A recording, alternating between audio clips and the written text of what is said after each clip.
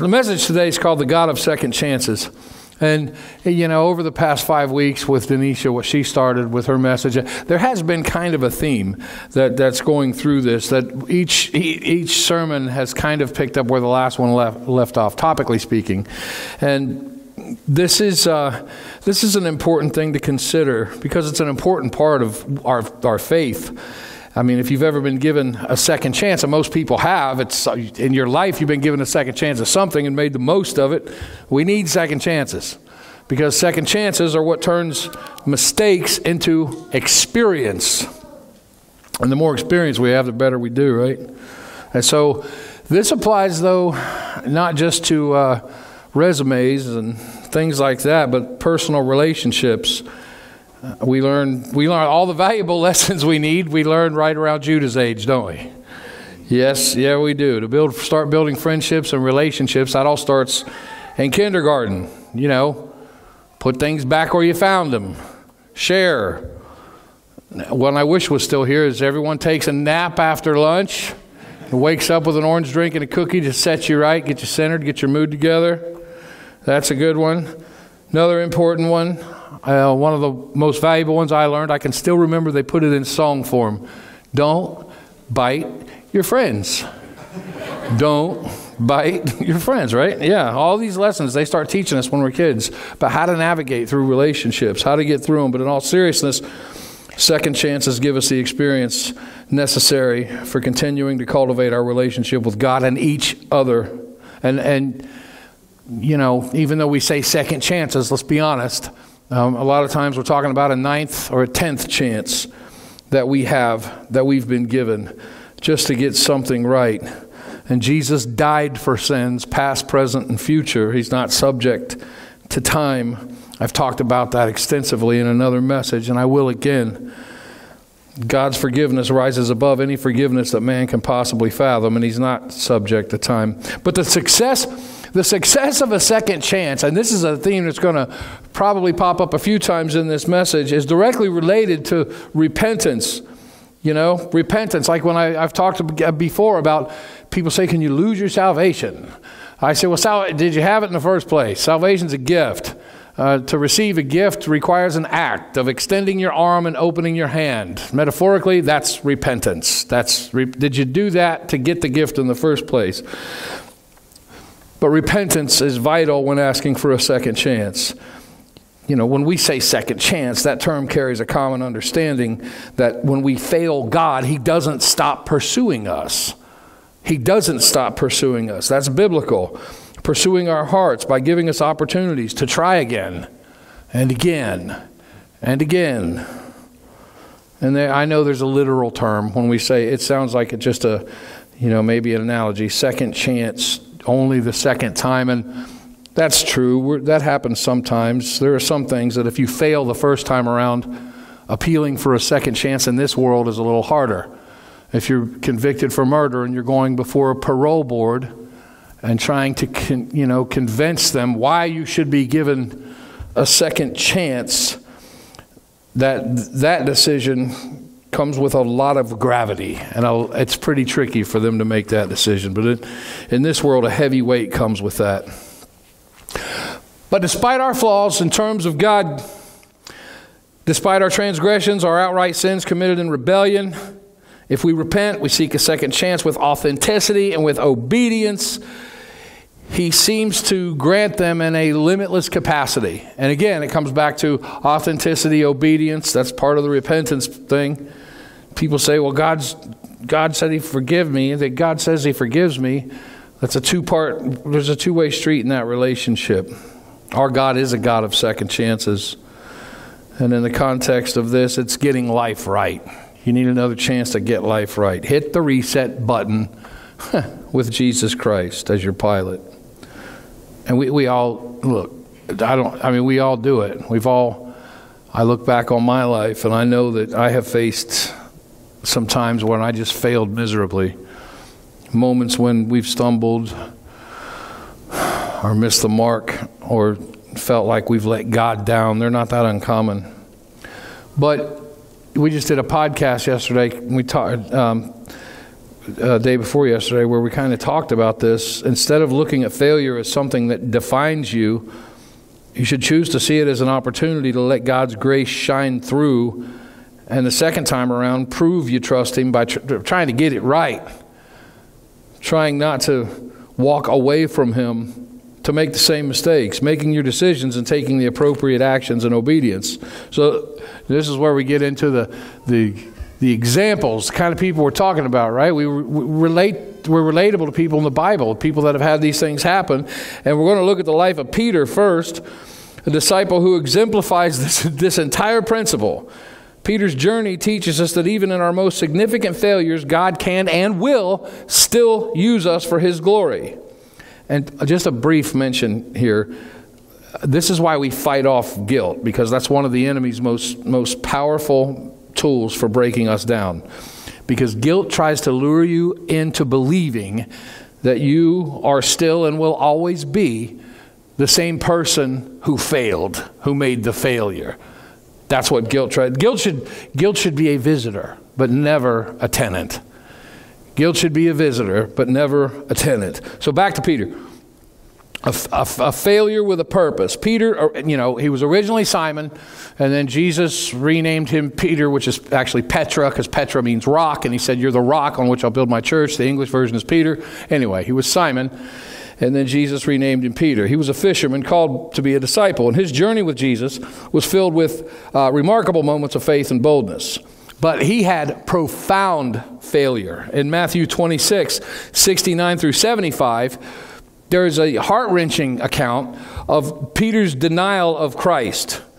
After telling Jesus, "I'll never leave you, I'll never deny you, I'm with you till the end, I would never turn my back on you." And then the next morning, in the courtyard of the priest, if memory serves me correct, I think this was instigated by a little girl.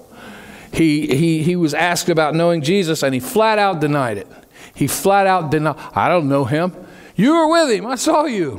"Nope, never met Him." "You're Jesus' friend, I see you with Him all the time." "I don't know Him." Three times in a row. And you think about that moment, it must have been really, really, really, really heavy, because, the night before, he had just told Jesus, "I'll never turn my back on you," and Jesus said, "You'll deny me 3 times before the cock crows in the morning." And then as soon as he denied Him, the rooster crows. That's like a gut punch. That would really make you think, "Oh man, look what I've done." I mean, you talk about a hard pill to swallow. Peter wept bitterly, overwhelmed by his shame. But like us, Peter's failure isn't the end of his story. After Jesus' resurrection, there's a powerful moment in John 21 where Peter encounters the risen Christ. In His grace, He asks Peter, "Do you love me?" And I've talked about this whole exchange a lot, but for the sake of time today, we're going to just keep the relevant points here. He asked him, "Do you love me?" 3 times, and he affirmed his love, and Jesus' response was, "Feed my sheep." Feed my sheep. So this is not just a restoration of Peter, it is a commissioning. It's not, Jesus was saying, "I still have purpose for you. I know you failed me, but I'm not just going to make it right and make you right with me. I'm giving you something to do. I'm giving you something to do." The beautiful exchange reveals the heart of God, no matter how far that we stray away. And there are people that think they've gone too far. There are people who think they've gone too far from Jesus to come back, but He's always ready to restore us. Peter went on to be the foundational leader in the early church.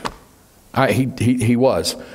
Boldly preaching the gospel on the day of Pentecost, he led thousands to Christ, and his failure was transformed into a platform for a powerful ministry.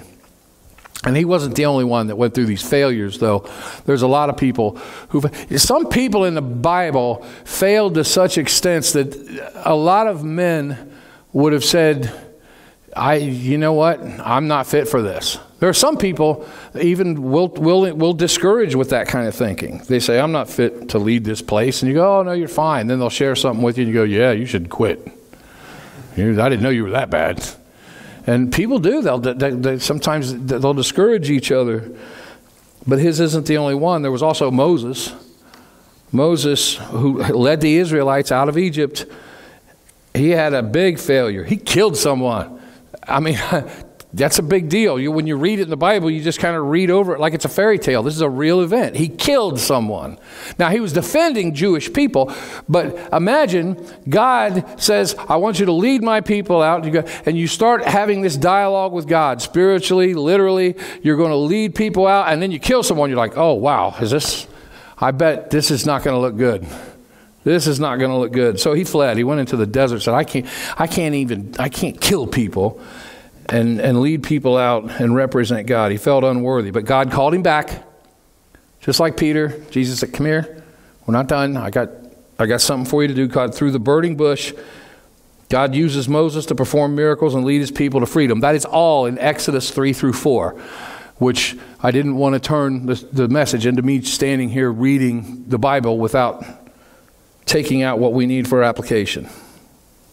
And then my favorite, and the one I'll probably talk about the longest because of his monumental failures, is David. And the reason I like David so much for this illustration is because the Bible calls him a man after God's own heart. I mean, David did a lot of things. You're like, wow, God would say that about him? Really?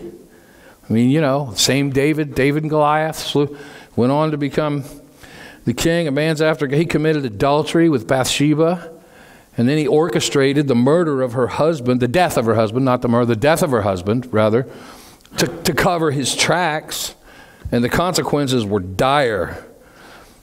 But after being confronted by the prophet Nathan, and that is a vicious story of someone getting busted. I mean, he was busted. He gets confronted by the prophet Nathan, and David repented deeply. This is all 2 Samuel 11-12. God still restored David. And despite his sin, he went on to write many of the Psalms and is a key figure in the lineage of Jesus, in the bloodline of Jesus. Here's just a brief mention here. Sometimes getting busted is a good thing. Some of the best lessons I ever learned in life is because I got caught. I got in trouble. And it made me do a lot of soul searching and self-reflection. I wasn't just mad because I got caught. When I had to pay the consequences, I started thinking about what I did and why it's wrong. It reminds us that we need to have that brief visit with guilt so we can get started on that second chance and why it's important. When I was doing the prison ministry, I told some of these guys, a whole room full of them, I said, some of you are better off in here if you want to be right with God, because if you get out, you're going to go back to doing what you did before. And then I couldn't believe I said that. But it came out, and some of them looked at me puzzled, but the rest of them, I'm still here. So, but having a hard life here on earth may be the only thing that guarantees that second chance of getting into heaven. That was kind of the point I was making to them. When you go back asking for a second chance, it doesn't mean that God's just going to wipe the board clean and life's going to be rosy again. We know that. Jesus never lied. So back a few minutes ago when I was talking about God's limitless capacity for giving second chances, it's important to take notice of something that we learned from David's situation, and this is really important. First of all, even though God gave David a second chance, there was severe consequences for his actions. Severe consequences for his actions. David's life would not see the original glory that was destined to be his, and instead, a lot of it would go on to his son. But David never complained because his repentance, his desire to have a second chance and want to make things right with God, was sincere. He genuinely wept over his sins. He felt awful. Especially once he got caught and it comes spilling out what he had done and he had to face his sins. He did. He felt terrible. He wept over it. People plead with God sometimes. God, please, if you help me, I'll never do it again. Then they go back and do it again. David prayed that prayer and he meant it. He said that. He meant it. Even after God brought the harsh consequences down on him like a hammer. The verses go on long in the Bible. But But basically what they say is, David, this is God, I'm paraphrasing. I've given you everything you've ever wanted. And I would have given you more if you asked me for it. But you sinned against me. I'm going to kill your kid. I'm taking all your wives. I'm going to give them to other men right in your face. And you're going to see it all happen. Everything you've had is going to collapse. I am going to decorate you with punishment. Harsh. I'm telling you, read it. That's what it says. It's a lot more stretched out than that. But that's what it says. And David accepted it. He's like, okay. He accepted accountability because he was genuinely seeking restoration with God. I want a second chance. What? Second chance to make everything right here? I want a second chance to make everything right with God.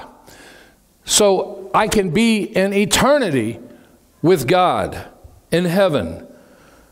I'm going to have to face the consequences a lot of times for what I've done here. We learn from this that our willingness to accept accountability is a testament to our sincerity when we go before God asking for parole, right? Asking for parole, that big second chance.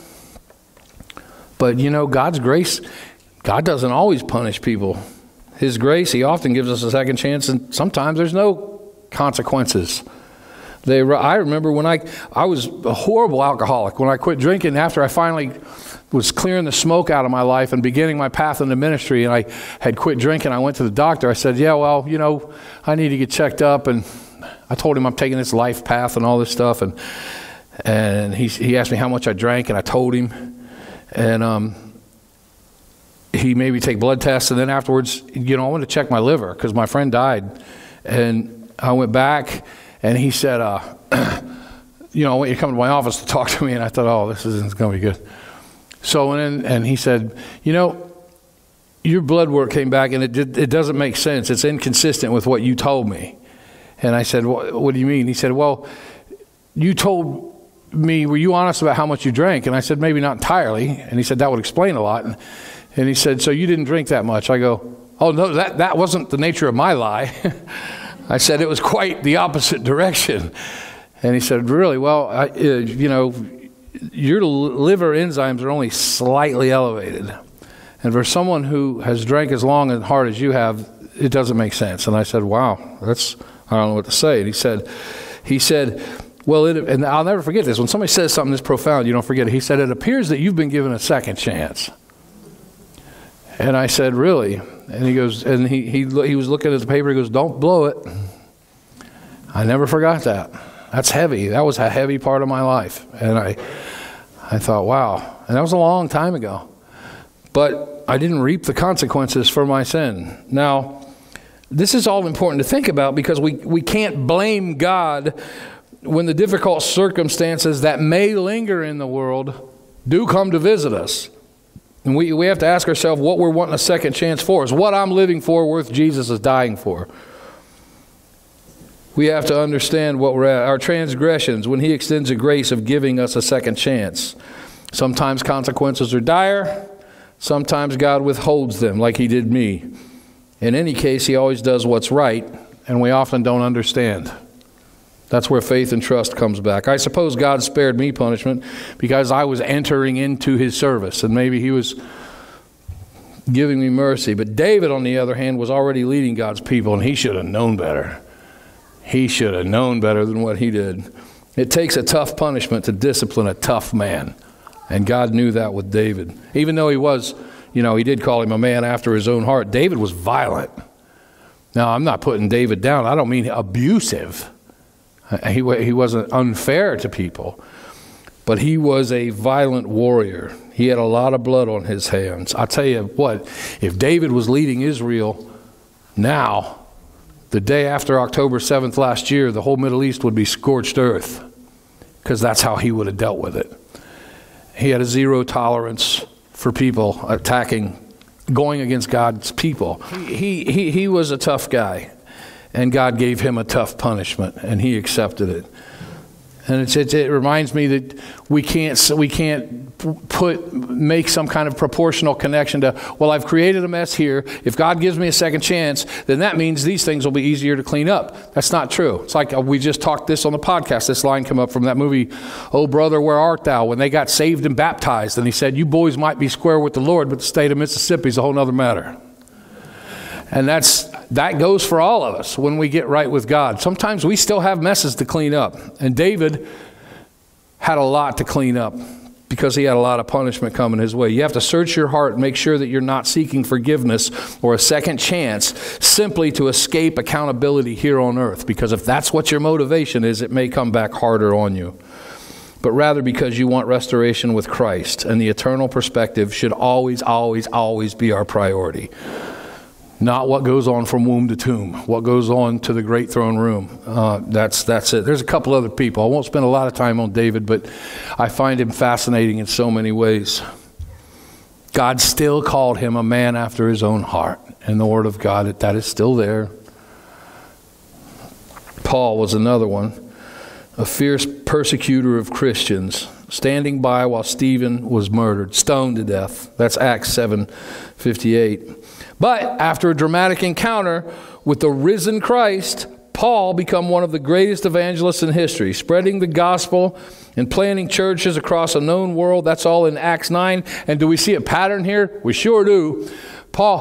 Peter, same thing that happened with Peter. You denied God. You turned your back on God. Not only has he given you a second chance, he's given you marching orders. Paul, same thing, but to a larger extent. So what do these stories tell us? When you pile them all up, they all have recurring themes in them. They show us that our failures don't determine our future. And I say this year particularly, I've encountered people that are afraid of their past. They're not trying to escape it or hide it. They feel like they're standing in its shadow.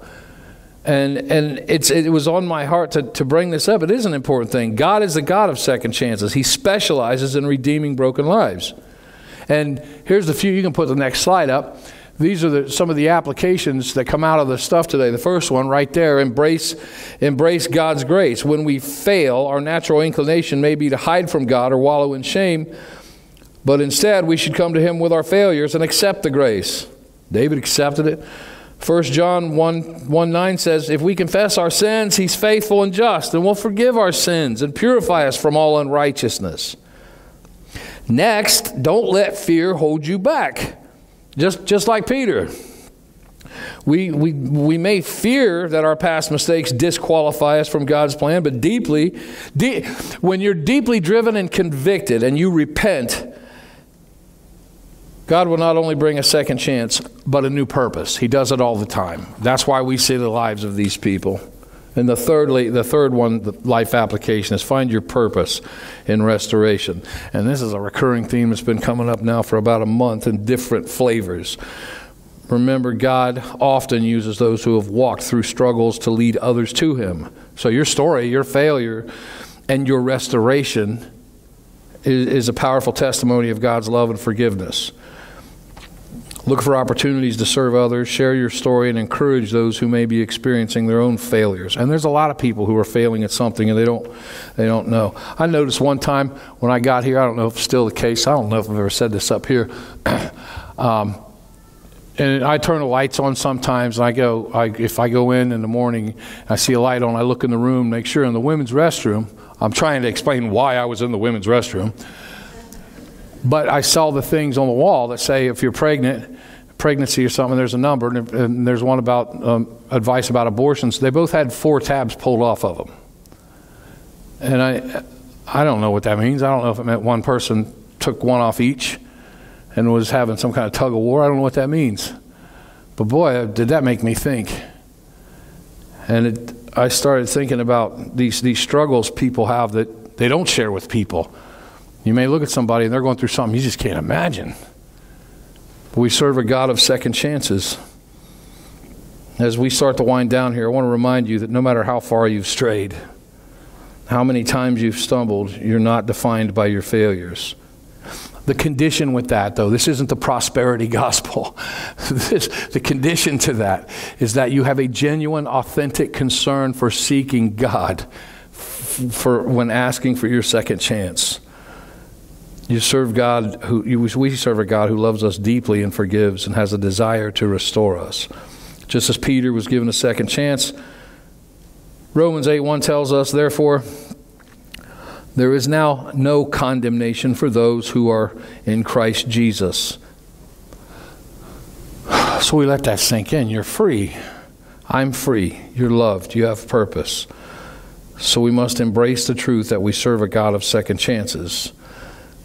And we can live our lives in His grace. The whole of humanity is about one big second chance, isn't it? I mean, it is. Man fell away from God. Jesus came to say, hey, if you believe in me, I can get you home. Would you like a second chance at this? That's what all of humanity is. All testimonies start like that. They start like, well, I used to be this mess until I met Jesus, and now I'm this. Second chance, getting life right. Of course, we still sin. We're not sinners because we sin. We sin because we're sinners. And the difference is, after finding Jesus, I now examine everything I think and do, and I hold it against God's standards, so I can be better than who I used to be. That's the whole Christian walk. The Christian walk is not what the world tells other hypocrites. We think we're better than other people. And all. I don't think I'm better than anybody. I just know I'm better than who I used to be. And that's what Jesus gives each person individually. What you know, the person you know you can be better than is the person you used to be. It shouldn't matter to you if you think you're better than someone around you. That's not what Christianity is about. That's not what Christ gives us. Christ gives us the power through His forgiveness to be better than who we used to be. So a second chance to get something right goes far beyond, just discontinuing a certain sin. And people can't say, I heard your message, Pastor, I quit drinking too. Well, good for you. But the larger thing you should be seeking when you're seeking a second chance is being close to God, restoration of the relationship, not just the quitting drinking. Sometimes it's, the larger problem is I'm going to start participating in fellowship as commanded by God. I'm getting involved in the body of Christ directly. That's a good jump forward. That's a good jump forward. God will tap you on the shoulder and remind you that He is faithful in forgiveness and second chances. Just from the scriptures I just read, there's plenty more that teach the same thing. You're not treating your spouse right. You're not treating your spouse right. You feel like maybe God's tapping you on the shoulder. You want a second chance? You're not investing yourself in a Christian way in your relationships with your friends, with your kids today, but you're here. You want a second chance? You want to try to get that right? You're holding bitterness in with someone? There's someone in your heart that you just really are frosted at, you just can't get past it, and you'd like to find a way to forgive them. Would you like a second chance? You didn't get started on the right foot with someone you met a couple months ago, maybe at work? How about a second chance? Yeah. God's tapping you on the shoulder. He's always tapping us on the shoulder. Hey, let's get this right. Come on now. You want a second chance? You want to do over? Do you care about me? Do you love me, Peter? I love you. All right. We're going to get a second chance. That's the God we serve. Your second chance, if something's hiding, something you need to fix, you got to have the relationship with the one who gives the second chance before you ask for the second chance. So make sure you're doing those two things together. We all need this advice. I need this advice. How many times do we need a second chance? Lots. But overall, in the scheme of things, it's one second chance at getting things right. All right.